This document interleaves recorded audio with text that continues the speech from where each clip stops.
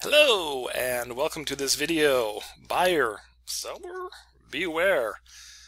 Basically an analogy to shopping your manuscript. So this is really designed to those who have completed writing a manuscript, a book, set of poems, or whatever, and they're now looking to go out there and shop it around.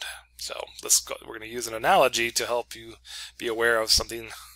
Maybe it's more human nature than anything else, but it applies. All right, so we're going to tell you a story.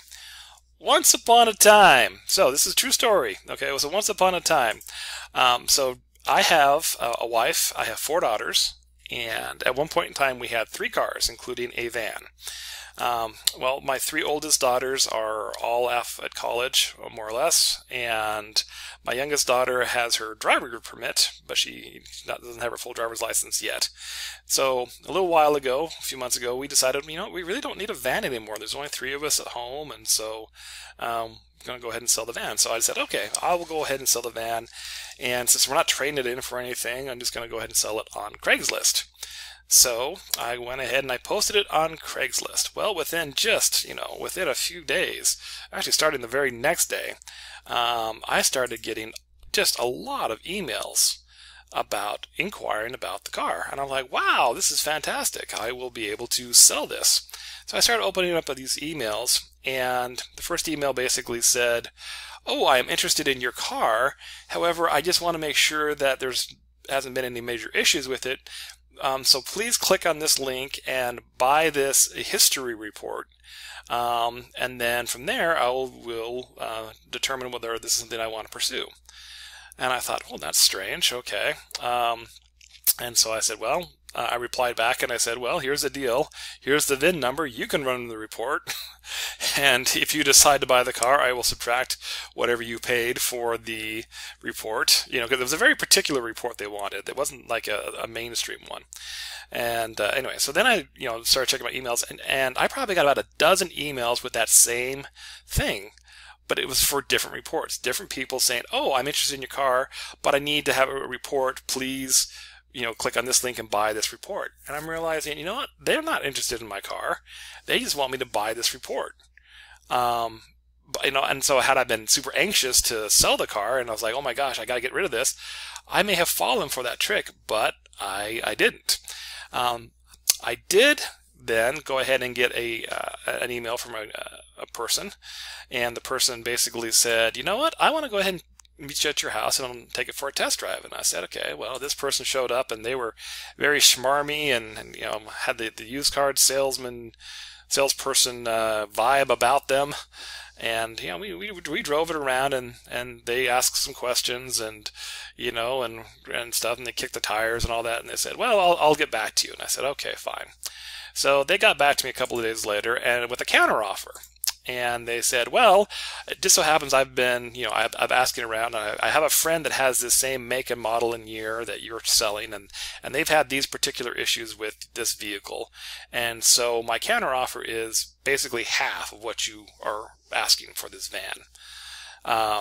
And again, I wasn't super desperate to sell it, like I needed the money or I was going to die. But I was anxious to get rid of it, and I didn't like the process, okay? And I said, well, thank you for your offer, but no thank you. And the reason I could do this is because I had done my research. I did it. I did my research to kind of figure out what I could expect by selling a car on Craigslist. I was surprised and a little upset, a little frustrated by how many people were trying to take advantage of me. They saw me as a motivated seller. And so they were trying to reach out to me to make money off of me as a motivated seller. And unfortunately, sometimes we find the same thing when it comes to the publishing world. Okay, so how does this relate to book publishing? We need to be very careful about scams. Now, some of these can come across as seeming legitimate and whatever, but what often happens is you'll have someone who has written their first book, And chances are, if it's their first book, it's probably, needs some work. It needs, some editing. It needs, probably any number of things. Well, they don't know what to do, and so they start just doing some basic, kind of like posting it on Craigslist, as it were, doing some basic, feelers out there and reaching out to agents, whatever. And there unfortunately are some very unscrupulous people out there who will see an eager person who's trying to get their book published and find ways to make money off of them. So if you have an agent reach out to you and say, "Oh, I will be your agent if you pay me, X amount of dollars up front." No, you do not pay an agent up front. An agent makes money when you make money. Most traditional publishers, I would say all traditional publishers, they make money when you make money. So now there are joint venture publishing companies that you can go into with them, and you can pay some money up front and you share the cost. That's a whole different story, and you have to be very careful and do your research to be for sure, make sure that they are responsible and they are legitimate, okay? But generally, you don't pay money out of your pocket for an agent or a publisher. They make money when you make money, if you go the traditional route. Now, how does this work with editors? Okay, well, you may need your, especially if it's your first book, there may be that you need to have your book cleaned up and have it edited even before you can start shopping it around. And that's where freelance editors kind of come into play. Again, there are scrupulous freelance editors and there are unscrupulous freelance editors. So there needs to be a very strict contract, very clear cut on what is expected, what kind of scope of the work needs to be done, the time frame, the amount paid up front, and any number of things. And when if they want all the money up front before they even start working on it, you have to work out all those details. So the whole point of this video is that as we are looking to publish works, or as we become editors, we want to make sure that we are ethical, and we're looking for ethical people that are going to work out for us.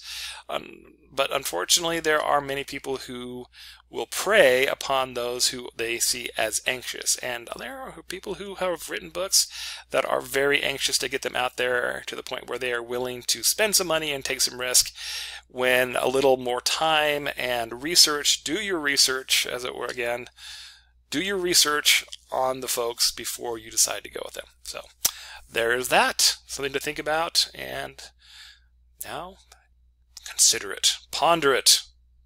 Anyway, there you go. All right, bye-bye.